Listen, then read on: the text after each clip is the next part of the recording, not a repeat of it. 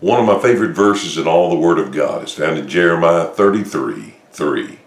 God says, "Call on me, I'll answer you, and show you great and mighty things which you do not know." God said, call on me. He didn't say call on somebody with a television show and a great big stage or platform.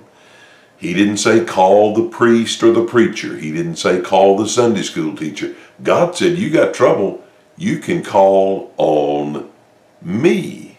What a privilege it is that when we get in trouble, we don't have to go to any middleman. God said, call on me.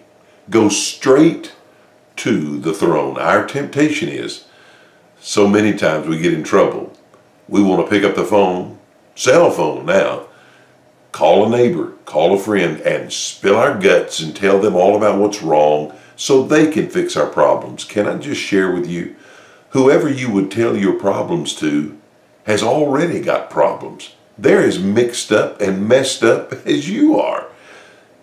If they're going to fix your problems, why don't they fix their own? If they can't fix their own, what makes you think they're going to be able to fix yours? No, thank goodness God said, call on me. Today, if you're in trouble, don't waste your time with the middlemen. Go straight through. God said, call on me.